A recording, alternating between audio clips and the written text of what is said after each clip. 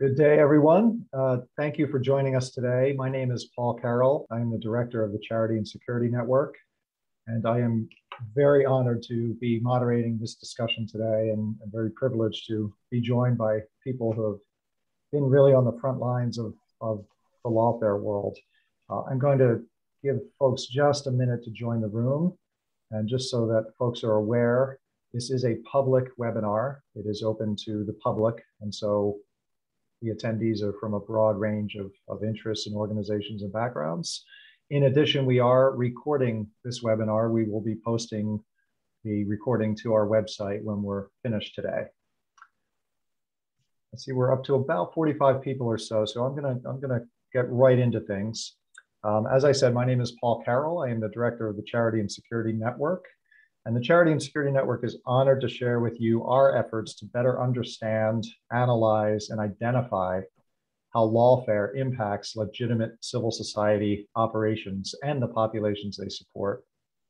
Our report, The Alarming Rise of Lawfare to Suppress Civil Society, the Case of Palestine and Israel, does just that.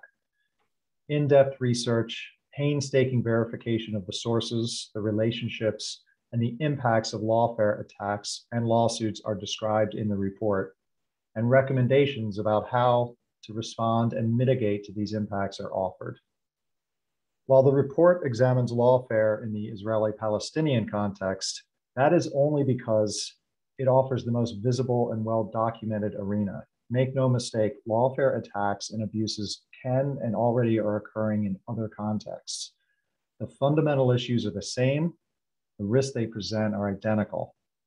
These come in the form not only of lawsuits and legal actions, but also in reputational attacks and operational impacts. It's a core risk that civil society faces as authoritarianism grows, counterterrorism laws and policies remain fixed in a post-9/11 mindset, and civil space is restricted. Today's discussion will dig deeper into these issues, and we will hear from people who have been on the front lines of these battles. I'm privileged to introduce our speakers today. I'm going to introduce them quickly by their bios, and then I'm going to hand things over to my colleague, Kay Gunain. Joining us today is Kay Gunain, the founder and former director of the Charity and Security Network. Ironically, when I was given bios for today, I wasn't given one for Kay. I guess it was assumed I know her well, and I do. She is a lawyer by training, but an activist by DNA and an advocate by DNA.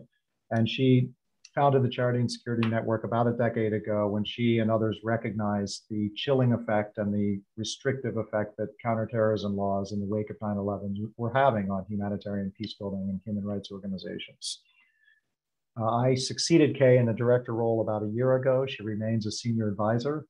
And the lawfare report and research efforts were really her beast of burden over the last year and a half, joined by colleagues with legal backgrounds and so on. This really was a team effort. So I want to give a big shout out to Kay, and she will walk us through the main findings of the report. We're also joined by Jeff Buchholz, and talk about being on the front lines. Jeff is an attorney and a partner with King & Spalding, but really the reason he's joining us today is because during the Obama administration, he successfully defended politically motivated False Claims Act lawsuits against organizations like the Carter Center, Oxfam Great Britain, and the New Israel Fund. Jeff served in the US Department of Justice in a number of senior roles, including acting assistant attorney general and principal deputy assistant attorney general for the civil division. And the civil division matters because that's where False Claim Act suits are litigated and handled. We also have with us today Ahmed Abuzniad, who is the executive director of the US Campaign for Palestinian Rights. He also founded, after completing law school, a Florida organization called the Dream Defenders in response to the killing of Trayvon Martin. And while leading the Dream Defenders, he championed racial justice issues across the US, and he successfully led several delegations of organizers from the US to Palestine. We're thrilled to be joined by Ahmed today. And then finally, we have Howard Horowitz, who runs an organization called Horowitz Research as a private sector entity, and is known and researches a number of issues in Latinx, Black, and other historically marginalized consumers. But more to the point for today's discussion, he's the board chair of WESPAC, the Westchester People's Action Coalition. WESPAC is involved in a number of issues. They serve as a fiscal agent for organizations. Howard has done a number of civil society actions in the Hudson Valley Call to Action. He has helped support Syrian refugees in Westchester and Rockland and the Hudson Valley. He's also a founding member of the Iraqi Student Project in Westchester. He's also an active member of the Temple Israel of New Rochelle and serves on the Social Action and Israel Action committees there. The reason, I mean, there are many reasons why Howard joins us today, but WESPAC was the target of a lawfare attack challenging its charitable status. And so we're going to hear more from him about that. So the last thing I will mention is sort of the format and the housekeeping rules. Kay will give an overview of our report and walk us through some of the key findings and suggestions and recommendations. And then we will hear from each of the panelists for about 5 minutes on their particular area of expertise. And then finally, we will go into a moderated Q&A. Now, we have quite a number of participants. The chat function is turned off. The Q&A is where you should post your questions. And then we will have some assistants sort of running air traffic control to get those questions to me. Again, this is a public event and it will be recorded. And without further ado, I'm going to hand things over to my colleague, Kay Gunain. Take it away, Kay.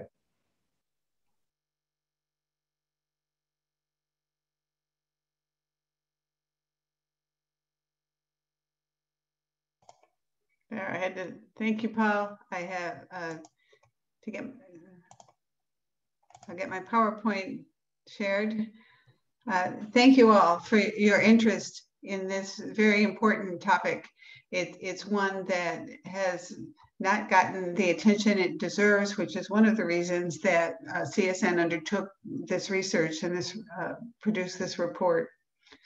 But after responding to the politically motivated attacks on nonprofits that work in Palestine, attacks that argue extreme interpretation of U.S. counterterrorism law, C&SN saw the need to centralize the information about the cases and the laws and political agendas behind them, and put that together in a report that can serve as a reference to all interested stakeholders. I began with the idea of providing in-depth summaries of the lawsuits, regulatory complaints, and attempts to defund organizations that serve the basic needs of Palestinians. Actions that are brought by groups with political access to grind. But as the research progressed, it became clear there was a need to explain who these attack groups are and what factors have facilitated the growth of lawfare attacks. This includes the open collaboration and coordination of effort between the lawfare groups and the Israeli government. It also includes the extensive use of disinformation and an overall political strategy of equating criticism of the Israeli government with anti-Semitism and discrimination. The result was a report that is much longer than was originally envisioned and certainly too long to summarize in detail today. However, I will provide highlights and share some key observations and recommendations. I gotta get this slide to move to the next one. First, the context. As Paul discussed, the global problem of shrinking civil society space is something that's been going on for some time and is a larger phenomenon that the lawfare problem fits within. Also, the rise in authoritarianism over the last decade or more has helped fuel use of counterterrorism laws and national security restrictions for political purposes, to suppress dissent, to suppress political opposition. And the post 9/11 legal framework that was created by the Patriot Act created restrictions that are so broad, they cover a broad array of civil society activities that are otherwise protected, First Amendment, basic First Amendment activities with rights of expression, association, and assembly, as well as activity that is protected by international humanitarian law and access to civilians in areas of armed conflict. These restrictions were passed in a rush and in emergency situation immediately after 9/11, but over the past 20 years, they've become institutionalized and continue to create problems for civil society. What has happened is that these factors are something that lawfare groups have been able to take advantage of and use to achieve their own political ends. So the report defines lawfare, uses the Wikipedia definition of lawfare because it best describes the situation that we find. The misuse of legal systems and principles against an enemy to damage, delegitimize them, tie up their time, winning in public relations victory. That really is what is going on with the attacks here.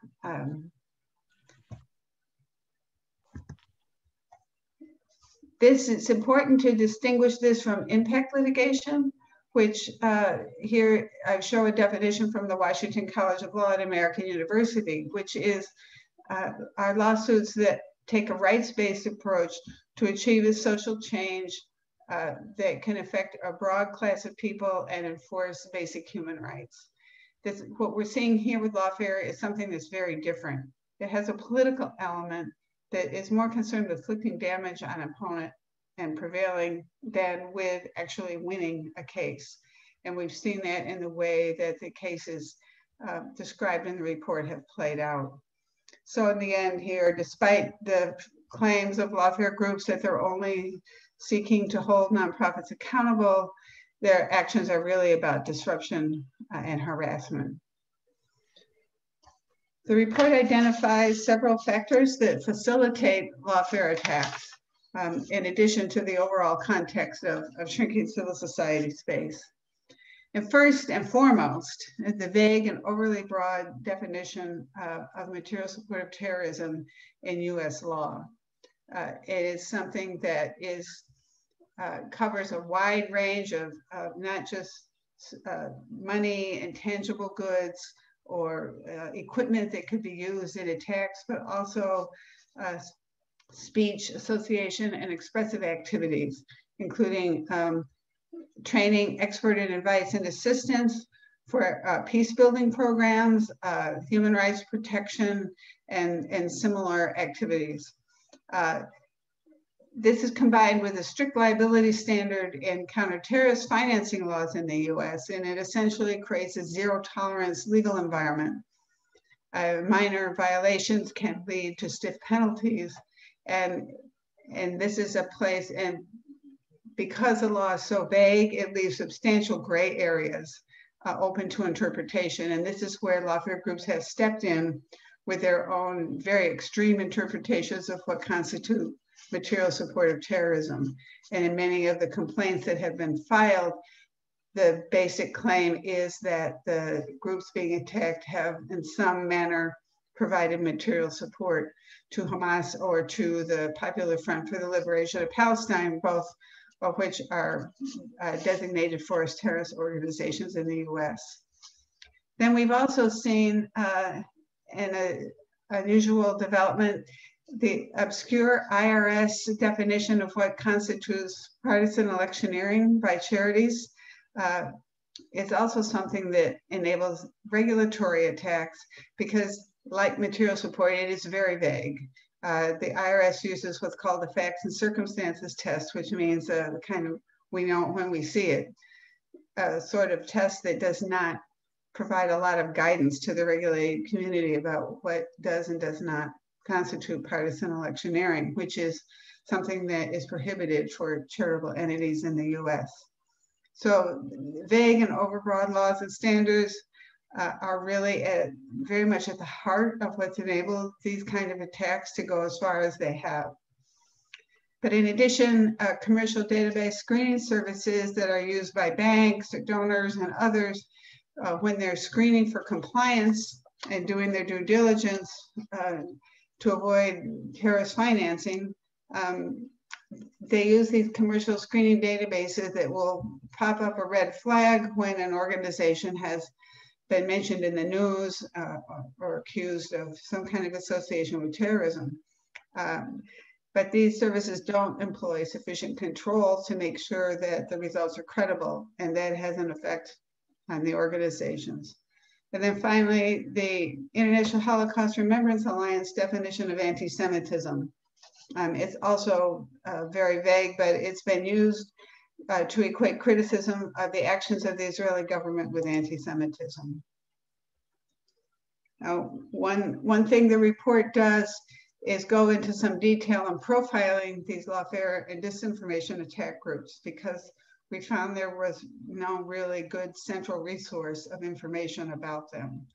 So there is in Chapter 3 an overview of these groups, and then Chapter 8 provides a detailed profile of each one of them, and they're listed here, the ones that are covered in the report. The Zionist Advocacy Center is one has brought False Claims Act. They get support from the International Legal Forum, an Israeli-based legal think tank, legal action organization, and then other organizations are also involved in various types of attacks, with the Middle East Forum and NGO Monitor being key sources of both disinformation and attacks on funding. But all of this probably would not have gone as far as it has without key support from the Israeli government. The Ministry for Strategic Affairs, now part of the Ministry of Foreign Affairs, has provided technical support and funding to these lawfare and disinformation groups. And here very quickly, I'm just sharing a copy to show the relationship between these groups and the Israeli government. The Zionist Advocacy Center has filed under the Foreign Agent Registration Act as an agent of the International Legal Forum, which the Israeli-based organization, which in turn has worked closely with the Israeli government, including getting funding and distributing grants. The lawfare attacks themselves come in three major categories: litigation, complaints to charity regulators, and attacks on funding. The allegations generally do not claim that money or tangible goods have been provided to a group on the terrorist list. And this is an important point, because I think it speaks to the effectiveness of the due diligence and compliance that nonprofits engage in to avoid diversion of assets to terrorism. But instead, they focus on speech and association. The kinds of activities attacked in many of the complaints about democracy building, conflict resolution, human rights advocacy programs, as well as social service programs. And then in reading the complaints, one will see that many of the allegations are conclusory. They lack supportive detail. They make broad general accusations and sometimes include political harangues that will accuse an organization of being anti-Israel without providing basically any evidence. And then oftentimes that's not the standard in the case anyway. Overall, the outcomes is that the lawfare groups have been losing these cases, but in bringing them as far as they go, they do manage to impose costs. There are two types of lawsuits in the US, a False Claims Act case, which you'll hear more about from Jeff, and the Anti-Terrorism Act case. There's been one of those. The False Claims Act is a whistleblower law that allows private citizens to file suits on behalf of the government. And what has happened here is that TSAC has argued that USAI grantees have falsely signed the anti-terrorism certification when they get grants, and saying that they have not provided material support to terrorism. And then TSAC goes on to argue its extreme interpretation of what actually constitutes material support. The Anti-Terrorism Act, on the other hand, is a civil liability statute that allows victims of international terrorism to file suits against the perpetrators of the attacks or those that have aided and abetted them. There's some interesting numbers when we put the summary of all the cases together. We found of the 7 litigation cases that we reviewed, the damages sought over $600 million in damages sought in 7 cases. The amount actually collected as a result of this litigation is under $3 million, only 4.5% of what was sought. Although the Zionist Advocacy Center did collect nearly $500,000 in statutory awards under the False Claim Act. The outcomes of the 6 cases filed under the False Claims Act, 2 settled out of court where the defendants agreed to pay damages. These were the first 2 that became public. One of them against Norwegian People's Aid was settled because the organization didn't have sufficient contacts in the US to feel it could mount an effective defense. And it issued a statement on the settlement where it agreed to pay $2 million to the US government. It issued a statement that said they disagreed with the outcome, but they just didn't have the resources to fight the case in US courts. 3 of the cases were dismissed. One of those has an appeal pending, and then 1 case was settled basically called a draw. There was no admission of wrongdoing by the defendant and no damages paid. And then the Anti-Terrorism Act case, which you'll hear about, was against the US Campaign for Palestinian Rights, filed by the Jewish National Fund. It was dismissed in March of this year, but an appeal is pending. Regulatory complaints have been filed in the US and the UK seeking revocation of charitable status.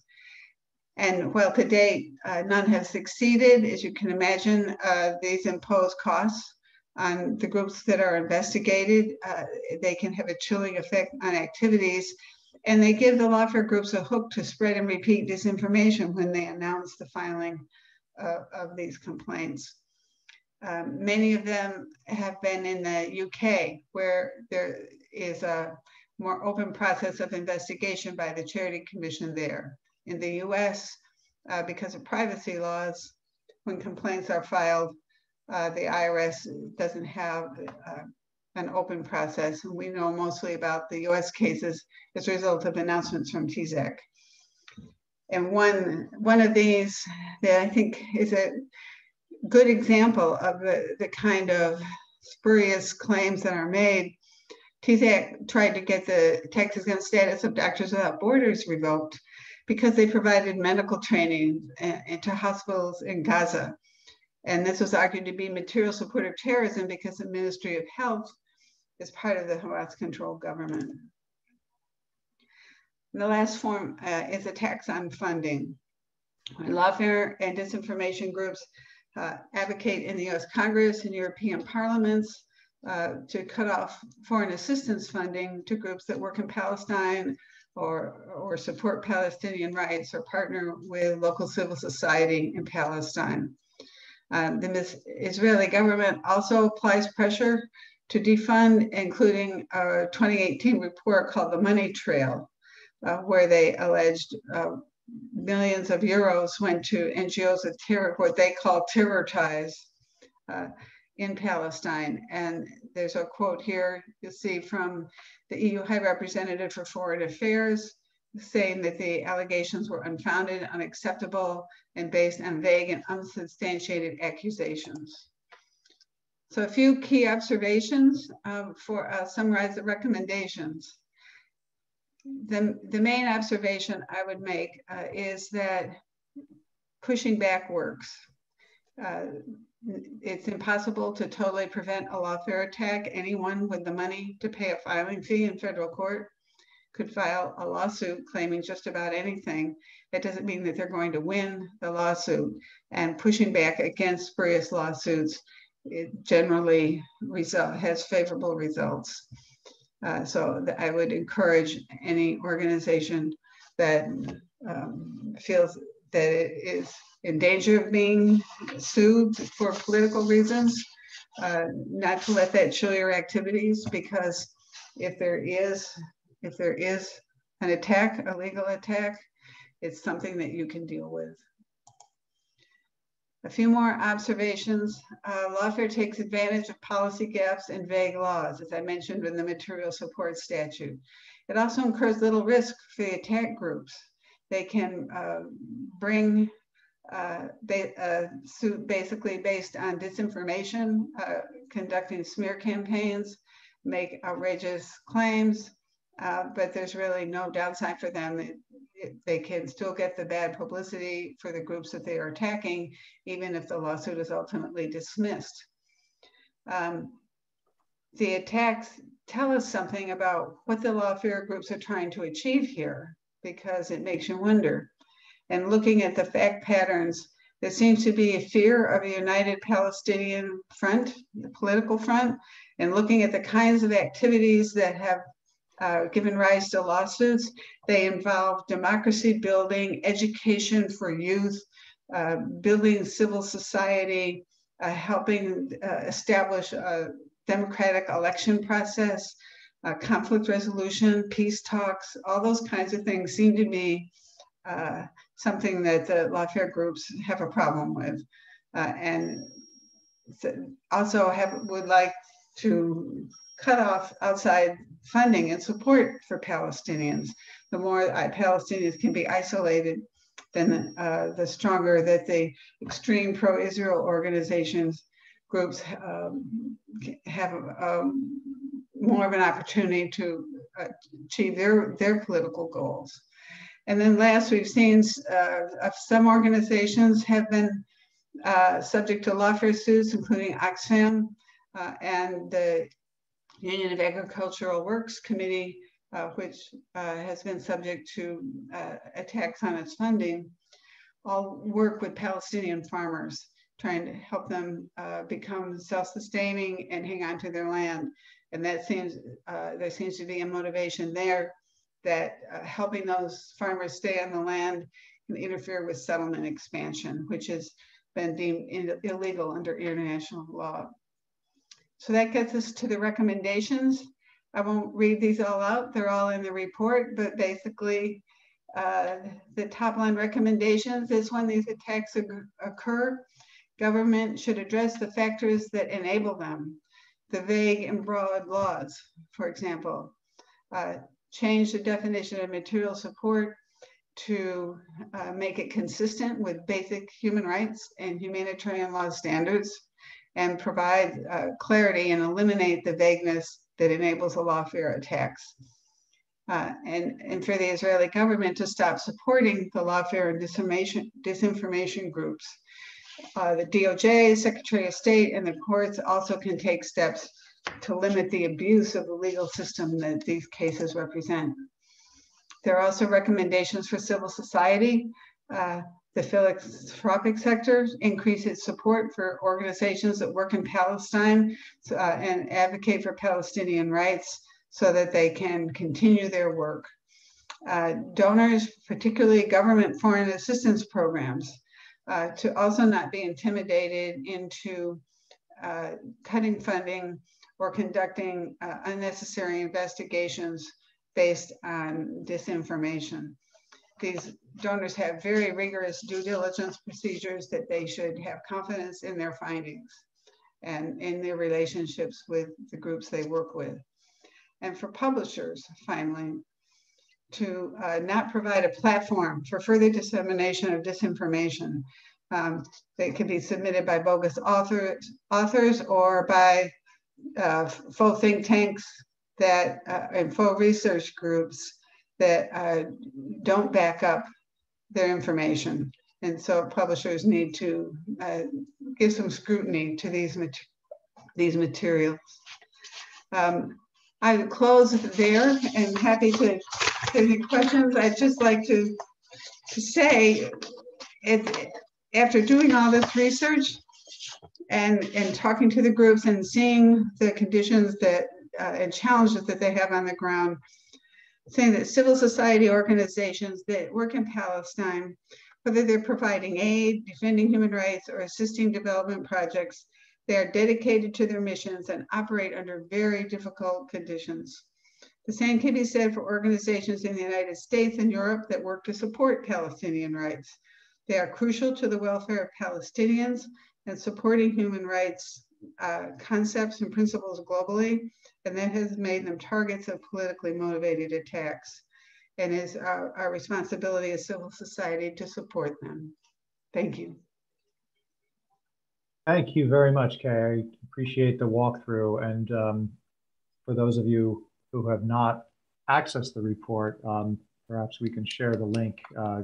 My colleague Gabe is running things behind the scenes, but we will make sure to provide everyone with that. I know there are already a few questions coming in.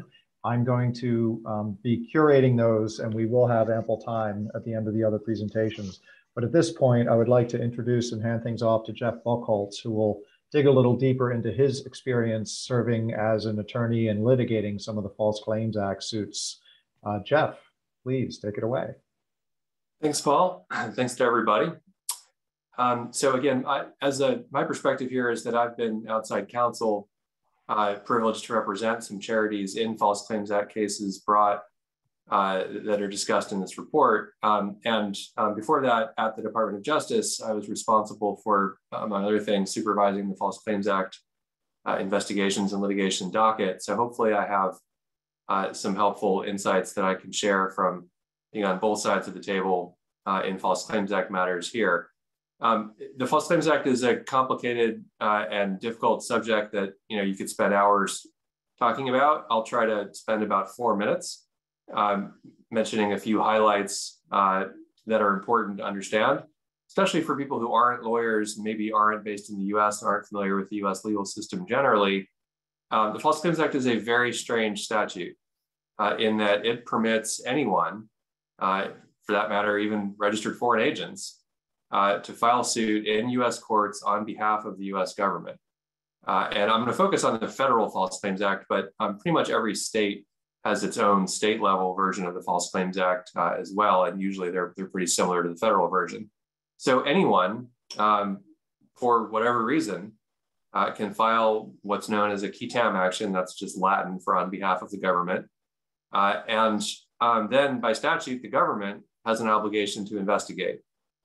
So there are lots of things that the government on its own might not choose to devote resources to investigate.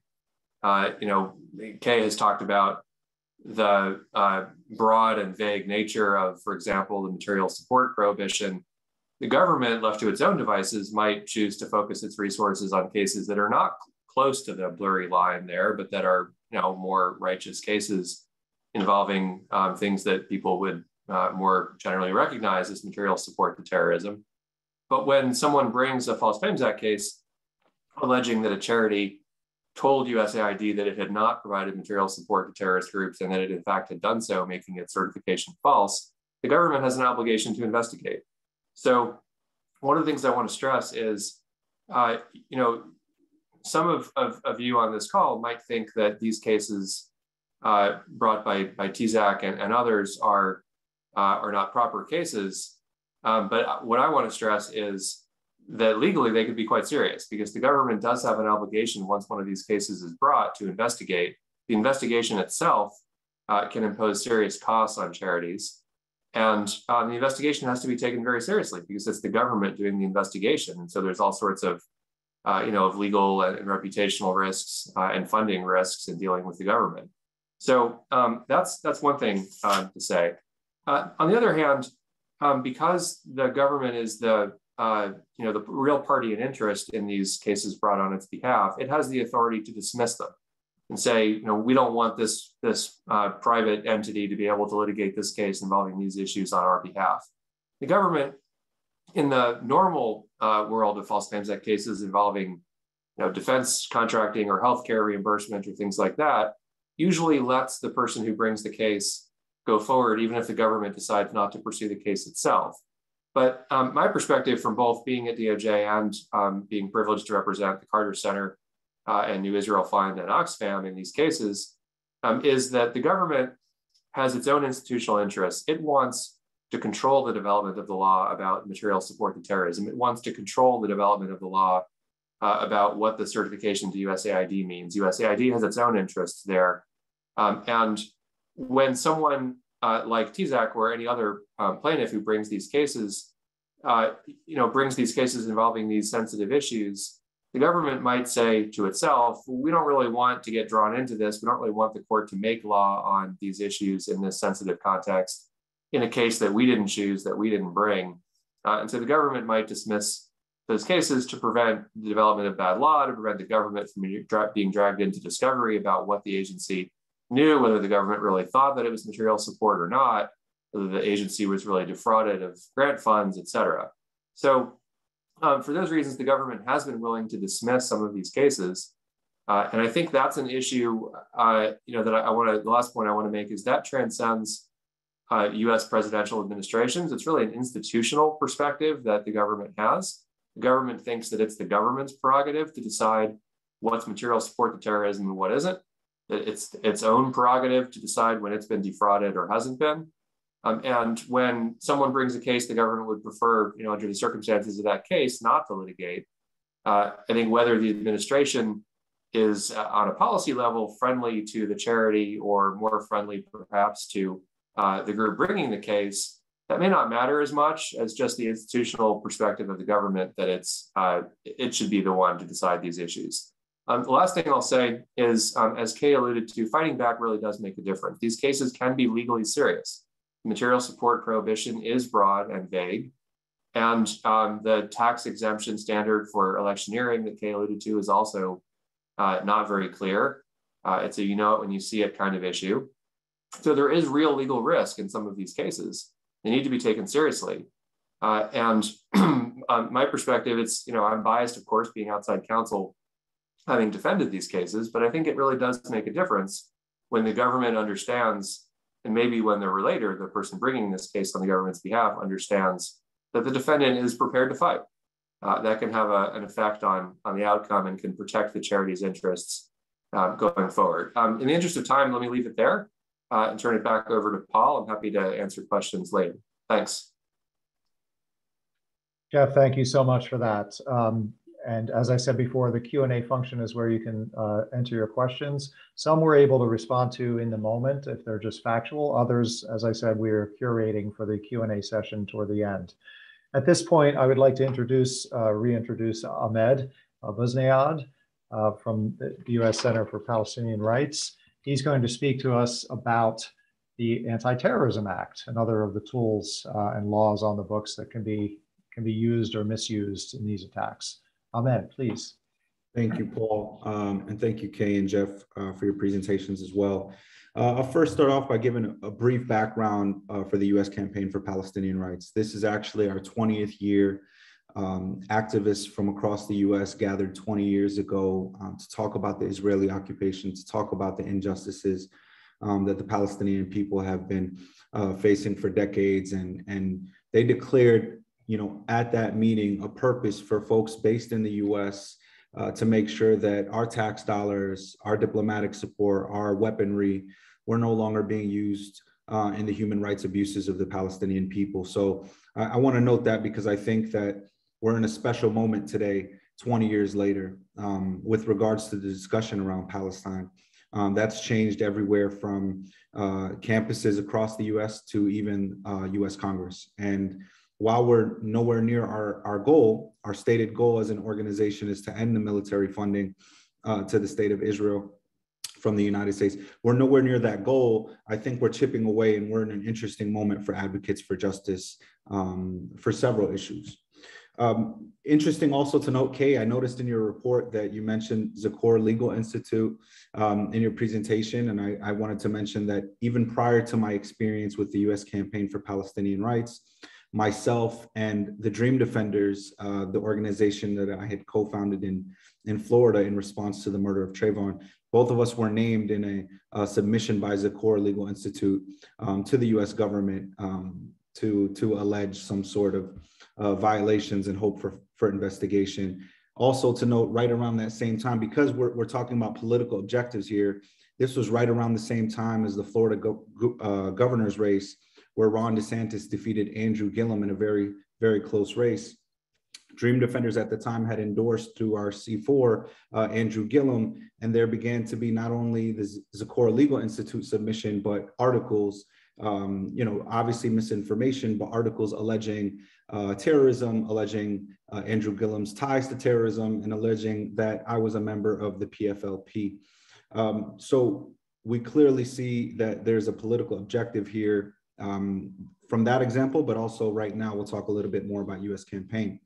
So the U.S. campaign faced a lawsuit by the Jewish National Fund, and the impetus for the lawsuit was essentially that through social media, the U.S. campaign for Palestinian rights amplified and offered support of the Great March of Return.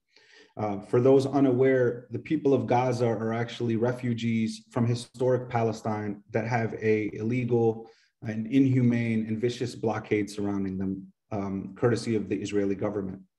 So the Great March of Return was this beautiful moment where these refugees situated in Gaza wanted to return to their home. And so they started protesting by marching to the borders. And that's why they called it the Great March of Return. And we, of course, support Palestinians' right to protest this devastating blockade. So we shared that support online. Also, a few years prior to the Great March of Return, the U.S. Campaign for Palestinian Rights had served as a fiscal sponsor for the BNC. The BNC is the BDS National Committee. BDS stands for Boycott, Divestment, and Sanctions. And this is a movement born out of really the spirit of the movement to end South African apartheid. So we recognize how powerful international boycotts were in supporting the South African people's resistance to apartheid there. And the BNC was formed to evoke a similar campaign internationally to support Palestinians. Now, the actual BNC, that committee, is made up of several Palestinian organizations and several trade unions. I'll list a couple of them here. The Palestinian National Institute for NGOs, the Federation of Independent Trade Unions, General Union of Palestinian Teachers, General Union of Palestinian Workers, the Council of National and Islamic Forces in Palestine. And so over 170 groups in 2005 made this call. And within those body of groups, one of those groups is Hamas. And so basically, coming full circle, the JNF was alleging that we provided material support to terrorism because we supported this march, because we had served as a fiscal sponsor. And of course, there was no meat to this argument. There was no meat on the bones of this argument. Really, it was, again, a politically motivated argument, attempted to stifle conversation, debate, and advocacy around Palestine. Thankfully, the courts viewed it as such. So Judge Richard Leon of the U.S. District Court for D.C. dismissed the lawsuit, and he characterized the plaintiff's argument as, to say the least, not persuasive. You got to love that as an attorney, as an advocate. You got to love when the judge issues such an opinion. This opinion is available on the Center for Constitutional Rights website. I want to lift up their outstanding legal work on our behalf. We were really fortunate to have their support. The judge also denied a motion for reconsideration. Now, of course, the plaintiffs will be appealing, and so we will be monitoring that and respond accordingly. But I'll just end by saying that, in law school, one of my professors taught us about the legal strategy of throwing everything at the wall and seeing what sticks.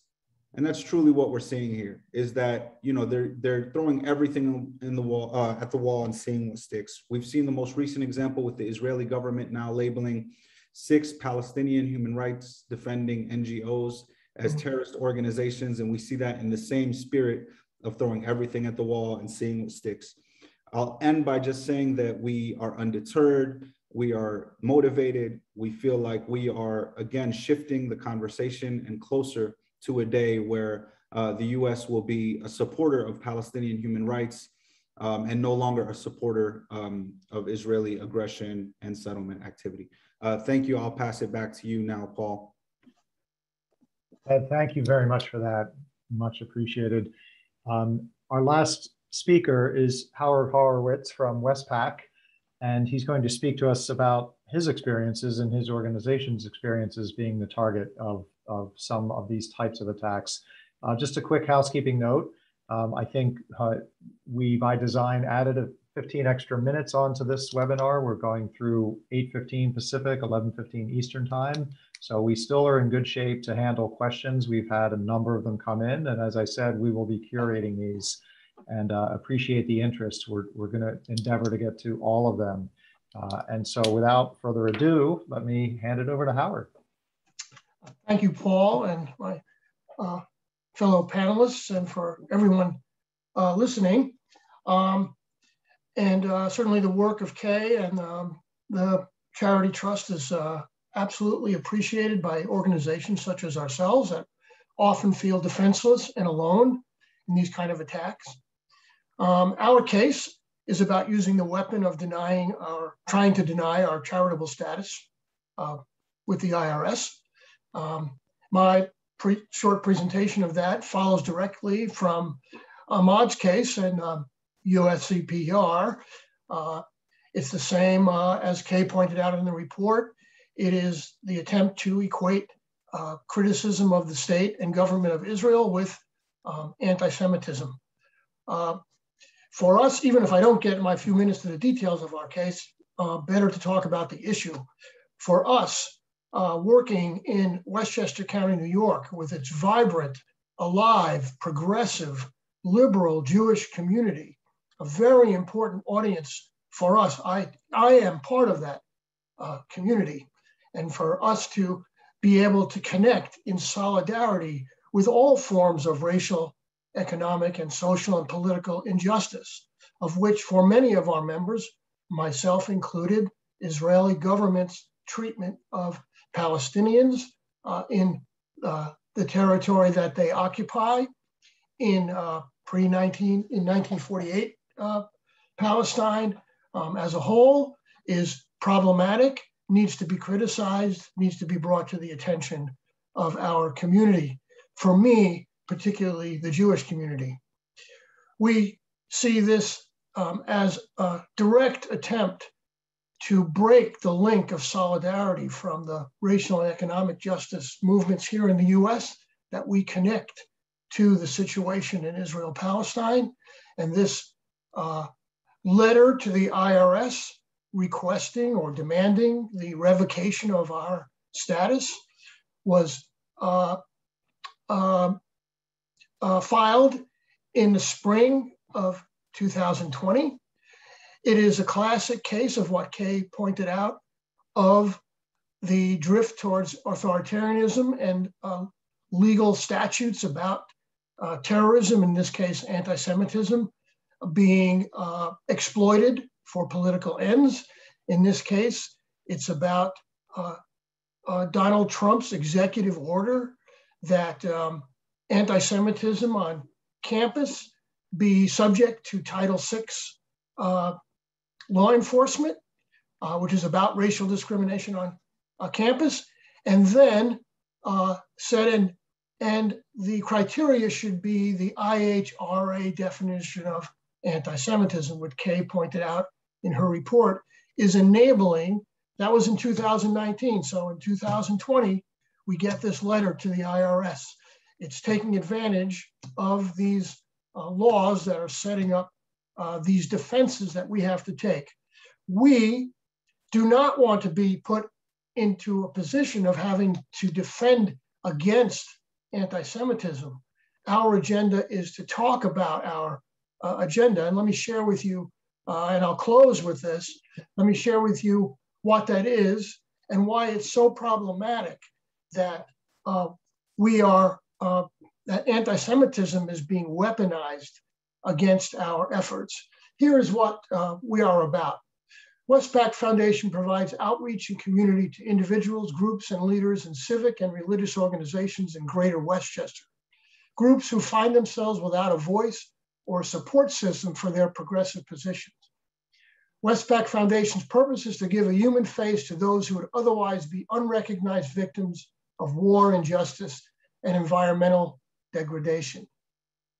Our members are currently involved with criminal justice, reform and police accountability, food justice, fair housing, climate justice, safe renewable energy, immigrant protection, solidarity with indigenous peoples, an end to militarism and drone warfare, and the struggle for justice and equal rights and human dignity for all the inhabitants of Israel, Palestine. We think that connecting that struggle with all these struggles in the United States is why we are being attacked. These issues are core to the Jewish community here in Westchester, and it's an attempt to accuse us of what is a blood libel of anti-Semitism. What the Jews have been victim of throughout the century is being foisted upon us, a blood libel of anti-Semitism, using these laws and executive orders that have created this situation where these lawfare attacks can take place. Thank you. Howard, thank you very much. I want to extend a thanks to Jeff, Ahmad, and you as well for joining us today. There are a number of questions, as I said. I'm going to do my utmost best because I know how important these issues are. As you can imagine, some of the questions are specific legal questions and some are more about the broader context of lawfare.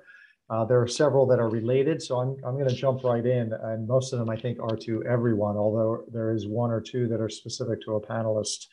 The first couple of questions are actually kind of near and dear to my heart because as a non-attorney myself, one of my first questions was, what about the opposite? Can we go on the offensive? So there were a couple of questions related to, can we go on the offensive against or these the sources of these attacks or these attacks, and or can attorneys who file these suits or bring these claims that are baseless, is there any type of penalty they pay? And anyone can jump in. So I can take a first crack at this to the extent it's a question about law as opposed to policy. I mean, my perspective here as outside counsel to some charities that have been sued here is really narrowly focused on the law and defense of those cases, as opposed to, as Paul put it, some of the broader policy issues that are being discussed here. The U.S. legal system, unlike a lot of other legal systems, really encourages access to courts and does not impose costs and attorney's fees on unsuccessful plaintiffs in general. There are provisions that can result in costs and attorney's fees being imposed on unsuccessful plaintiffs in extraordinary circumstances, including the False Claims Act has its own statutory provision that addresses this. But really, the bar is very, very high to make the unsuccessful plaintiff pay the defendant's legal fees. So, Congress could change that, I guess, but that's been the way our legal system has worked, throughout our lifetimes and beyond. And it's, in my view, unlikely that that's going to change in a significant way. So in an extreme case, that's certainly something that a defendant should consider. But as a broad, on a broad level, as a practical matter, that's unlikely to be a big part of any practical solution for charities in this area. As Kay said, it takes $400 to file a case in federal court. If the case goes forward into discovery, that can impose costs on the plaintiff. But because of the nature of these False Claims Act cases, most of the discovery would not even involve the plaintiff. And so the reality is it's very cheap to file these False Claims Act cases, hope the government investigates and decides to pursue, in which case the person filing the case gets a share of the recovery without really having to do much work. The False Claims Act is a very strange statute, as I said before, in providing for this mechanism for random private citizens to sue on behalf of the government. But the act has existed for a very long time. Congress has expanded it, including that mechanism for private actions on behalf of the government, numerous times over the years. And it, in my view, as a lawyer in this space, it's unlikely that that's going to change anytime soon. And the last thing I'll say is just, in response to your question, Paul, that someone raised about, whether charities who have been targeted by these kinds of cases could go on the offense and bring these kinds of cases against people on the other side as a policy matter. I mean, as I've said, the U.S. legal system makes it pretty easy to get into court as a plaintiff, pretty low risk and low cost to bring these kinds of cases. I'm not advocating that. And what I said before about the U.S. government's, DOJ in particular, their perspective on these cases is, I don't think that's really dependent on whether the plaintiff bringing the False Claims Act case is, coming from one particular side of the political spectrum and the defendant is from the opposite side, or that we're flipped and the shoe were on the other foot. I think the the institutional perspective of the government is the government should get to decide when to pursue issues about material support to terrorism or the like, and whether that sort of issue was being litigated by a right-wing group or a progressive group against vice versa. I don't think that really would change the government's perspective on it. So I think the government's view is sort of two wrongs don't make a right. And so if you think that these cases are improper because it's not the right vehicle to litigate these sensitive issues, that would suggest that going on the offense and bringing similar cases would not be a great move. But that's a policy question that's out of my lane. All right. Well, let me thank you, Jeff, for that. And let me pivot a bit, because one of the other questions, not to pit you and Ahmad against one another, but it was an interesting question coming from a civil society perspective. The question was, which law would you say presents the larger burden or is more ominous for civil society, the False Claims Act or the Anti-Terrorism Act? And I think there's probably not a straight answer to that, but it's an interesting discussion question. And then something related to that, which Jeff, maybe you can drill down a bit more on, which is what criteria does the Department of Justice use when it decides to dismiss a case? In other words, if you're the target of a False Claims Act suit, what, as a civil society or an NGO, would you say is important to focus on in terms of documentation or understanding how DOJ makes those decisions? And Howard, also, I think anyone can respond, but I'd love to hear what you think about ATA versus FCA, or if they're two heads of the same beast. Yeah, I'll try to answer briefly, and then let Ahmad jump in. I think it would be difficult to say which one is more dangerous or more potent weapon. They're both pretty dangerous, pretty potent weapons. They cover different things. The False Claims Act would come into play only if the defendant, if the charity has gotten money from the U.S. government, USAID or some other U.S. government funder. And that's the hook. It's the alleged fraud against the U.S. government. That's the basis for a False Claims Act suit. The Anti-Terrorism Act isn't about fraud against the U.S. government. So it's just that it's hard to say which one is a more potent weapon. They're different. They're potent in their own spheres. One difference that's important is the government does get to control False Claims Act cases. I mean, the government can't control who brings them on the government's behalf, but the government can largely control whether they go forward or not. The Anti-Terrorism Act, on the other hand, actually gives a private right of action to people to sue, not on the government's behalf, but on their own behalf. And the government can't control that litigation the same way it can control False Claims Act litigation. Thanks, Jeff. Yeah, I won't get into offering which is more devastating or problematic than the other. I'll just, in alluding to the previous question, the U.S. campaign is absolutely interested in figuring out how to go on the offensive. And so perhaps there's some conversations to be had from folks on this, in this panel and several groups across the U.S. But we also want to go beyond just countersuits. I think we don't want to be limited in that perspective of what going on the offensive could be. And if we did have those plans, I obviously wouldn't share them on this public forum.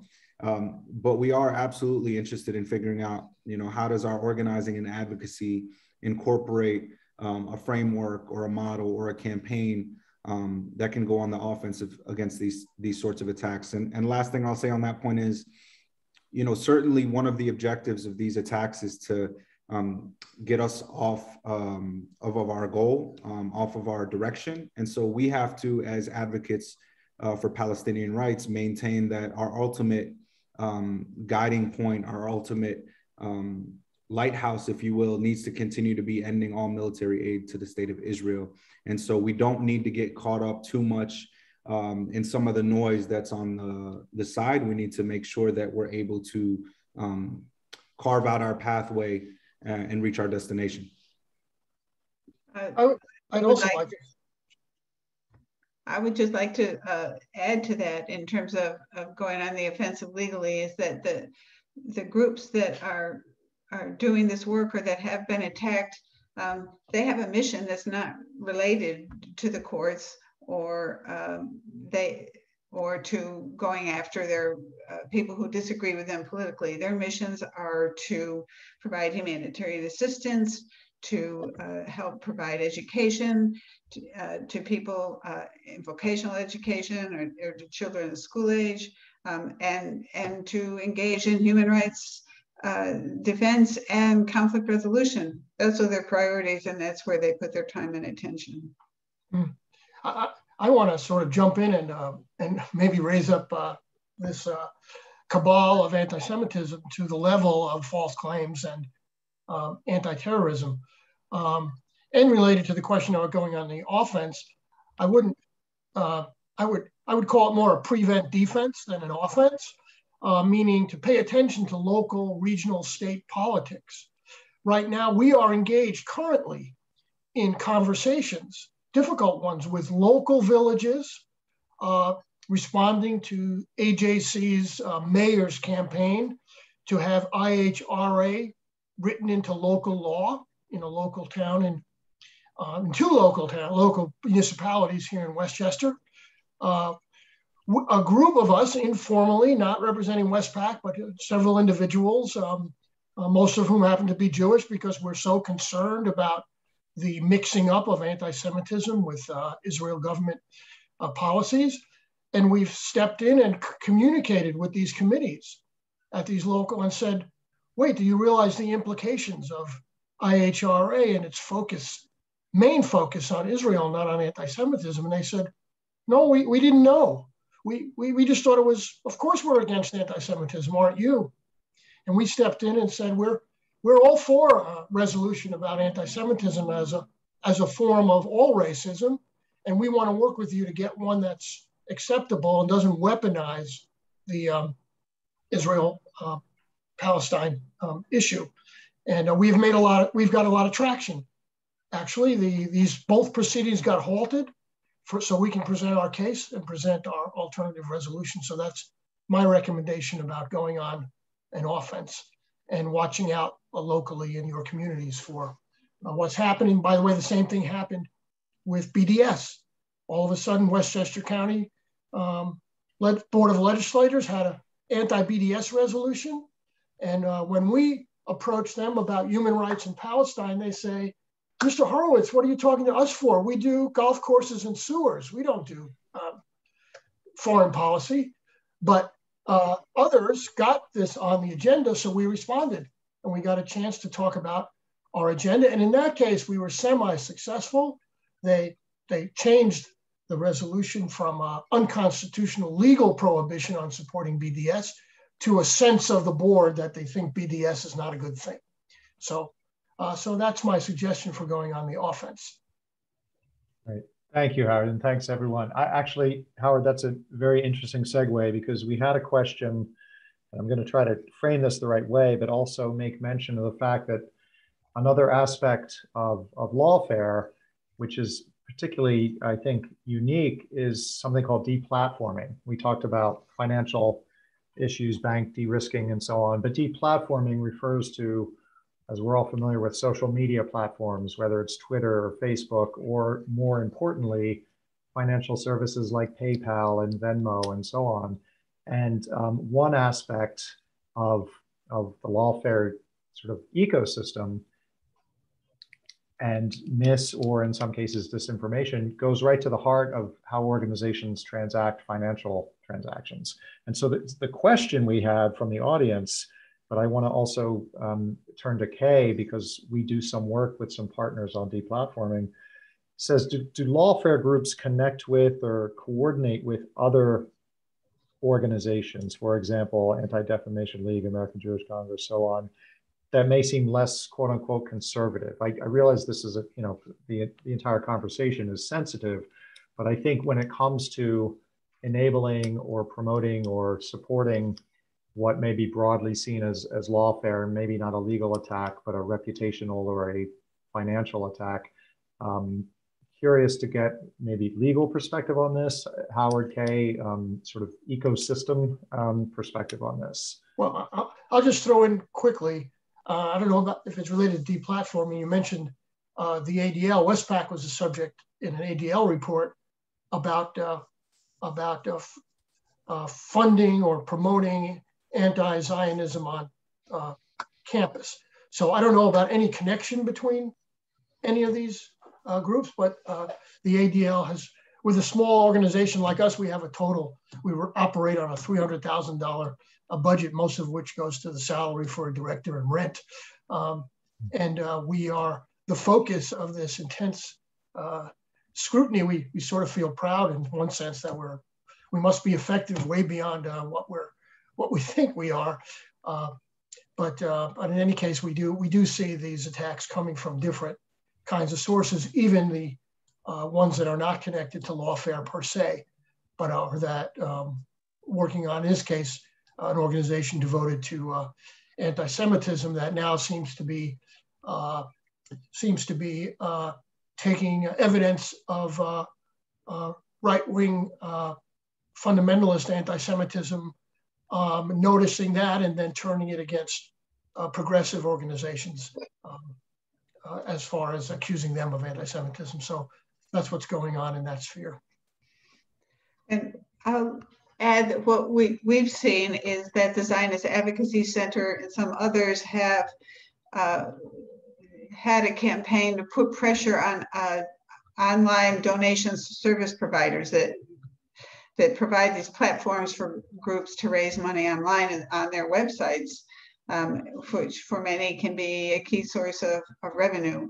And the Zionist Advocacy Center has sent basically threatening letters to some of these financial services providers saying, do you know you have this customer, Charity X, who is providing material support to terrorism, and by providing them with financial services, you are providing material support to terrorism, and we are copying the Department of Justice in this letter and informing you of this fact and telling you you should drop them as a customer. And for some financial service providers, that's all it takes. Their risk tolerance level is very low. It's basically cheaper for them to drop the customer than it is to pay a lawyer for an hour or two of due diligence to find out if there's any merit to this claim. So that's another form of attacks on funding that we mentioned in the report. We've also seen that I don't know about the relationships between all the various organizations in the US. That wasn't part of our research, but since the report was finalized, the ADL and PayPal have entered a partnership where PayPal will work with ADL Center on Extremism. And all this is a double-edged sword because it appears to be in many ways targeted against white supremacists, but at the same time, these same tools and same approaches can be used to go after those that support Palestinian rights and human rights defenders. So it's a very problematic and unsettled area.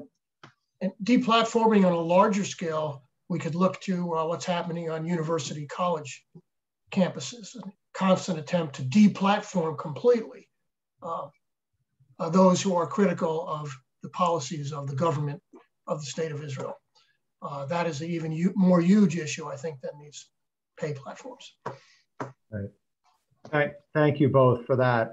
I'm cognizant of time. We're at about 10 minutes past the hour. And what I would like to do at this point, and I apologize, there were several other questions that I'll maybe sort of highlight here. But what I wanted to do is ask a sort of a closing question to all of you, if you would respond to. And we've had questions ranging from, what other types of partnerships or support networks might there be? And ultimately, might there be even some congressional implicit support of some kind, to question to Ahmad about the success that CPR has had in defending or supporting organizations in Palestine. But what I'd like to do is sort of pull this back and ask, where do you see all of this headed? We began this conversation talking about how this is, so the report is confined to the Israeli-Palestinian context, but really the threats are fundamental to civil society and could be replicated, and we begin to see evidence that that could happen elsewhere. Where is it all headed? And are there suggestions or recommendations beyond what was called out in the report of what to do? And so far, I know that the answers have been it's not a rosy outlook. And it seems like solidarity is one thing and not being afraid to push back is another. But I'm just curious to get your barometer of where all this is headed. And I would urge those of you who ask questions that we weren't able to get to, please contact us offline, and would just love to hear your responses, and then I will close things out. Well, so I'll try to answer that briefly. I think where this is headed in the narrow, at least sense that I can address about litigation, is there's going to be more of it. The barriers to bringing suit are low, cost of doing so are low, potential rewards for people who are motivated to do this are high. So there's going to be more False Claims Act litigation. There's probably going to be more ATA litigation. And to briefly tie that into a question that was asked earlier that I didn't have a chance to answer, the criteria that DOJ uses in deciding what to do. The most important factor is the merits, right? So yes, the material support prohibition is broad, and I'm not here to talk about policy issues about whether it should be as broad as it is or isn't, but it is what it is. And now that these cases have been brought, everyone is sensitized in the charity community to the risk of False Claims Act cases being brought, to the need to pay attention to exactly what you're certifying to USAID or other funders. And the most important factor that DOJ will take into account is the merits of these cases. If you're close to the line, potentially close to the line on material support, you have more to be afraid of than if you're not close to the line. So there's going to be more litigation. There's going to be a continuing need, unfortunately, for charities to devote resources to defending these kinds of cases, and to having compliance programs that try to make sure they don't get close to those lines, as blurry as they are. And I would say on the technical level, we have learned over the years, and I'm sure it's the case for everybody, is to be meticulous in your financial records, in your communication with your those you are a support or a funding organization, or that use your 501c3. Make sure it's relevant to your broad or local work, and to make sure all of your documents are in order for the IRS if they pursue this, so that it's resolved quickly and without a lot of cost, and that you're clearly doing a good job as a 501c3 organization. It's very, very, very important. And I already said, I won't dwell on it, that I think your agenda is your best counter weapon, and that let it be known that if you're attacked in this way, you will use it as an occasion to speak about the issue when, as I pointed out with the Westchester County Legislature, you don't often get a chance to sit in a public forum and talk about Palestine. They won't put it on the agenda. So let it be known to these attackers that you will fight them with the righteousness of your cause and your agenda beyond the legal realm. And that would be my advice. So I'll first attempt to answer the question about how we supported the orgs. We were able to work with partners like JVP to utilize an action tool that had thousands of people calling the White House, thousands of people submitting letters to Secretary Antony Blinken. So we feel like we had, folks that are within our network, folks that are engaged in the issue, speak up and make sure that it was on record that we opposed this designation by the Israeli government on these 6 Palestinian organizations. Now, in general, where is this headed? My colleagues here talked a bit about where is this headed from a legal standpoint, but again, I'll answer in a more general fashion. We're in a new moment as it relates to Israel and Palestine. The conversations that are happening today would not have been happening 10, 20, 30 years ago, even in the halls of Congress. So where is this headed? This, my friends, my colleagues, this is headed to a free Palestine. Thank you for giving me the opportunity to be here with you today, and I look forward to celebrating with you all on that day. Well said. Okay. Okay. I'll close with, in terms of where this is headed.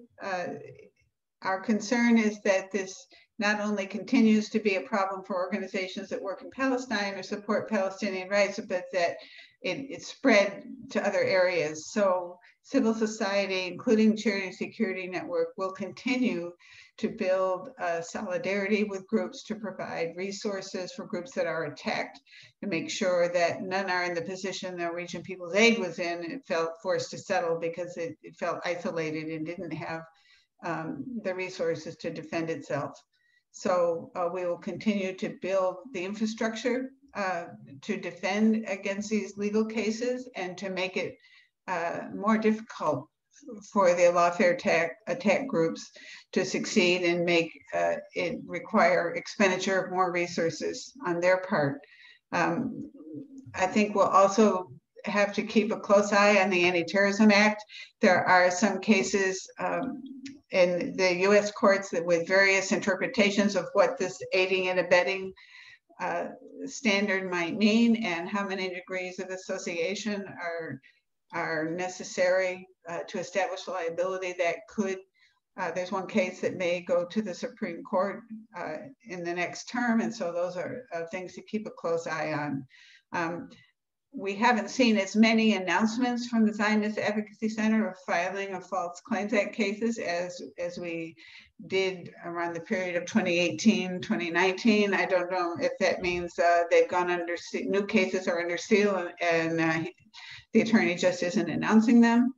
But I think we are seeing that the position of the DOJ in not allowing the legal process to be politicized and weaponized in the way it was in the Carter Center case and Oxfam case where DOJ moved to dismiss is very significant and may discourage some future false claim act cases. That said, the sector will just have to continue to be vigilant and work closely together and make sure that these attacks don't distract us from our primary missions, which is supporting human rights, providing humanitarian assistance, education, development, and decent living conditions for people, and ending violent conflict. And as Howard said, that's the mission, and that's the first line of defense and what we need to focus on. Thank you, Kay. And in closing, I have two thanks and an apology. First of all, I want to thank our panelists and for the hard work they do and for their expert support. And I want to thank the audience. I want to thank your participation, your attention over this last hour and 20 minutes, and for your questions. The apology, of course, is I wasn't able to get to all of the questions, but we are here. The Charity and Security Network is here, our members and colleagues. Obviously, there's expertise beyond just our staff in terms of lawfare, both legal and sort of policy. And at the end of the day, our mission is to focus on protecting and defending the legitimate rights of civil society, not only in this context, but worldwide. So for those of you that have not seen the report or need a link, please just visit our website or email us. The other thing I will say is I believe my view of this report, it has a long shelf life. This is not the kind of typical Washington report that is relevant to a very quick context. This provides, I think, a very valuable basis of information and analysis that will serve communities and organizations well for some time. So thank you for your attendance, for your attention, and please everyone have a safe and good day and holiday period ahead.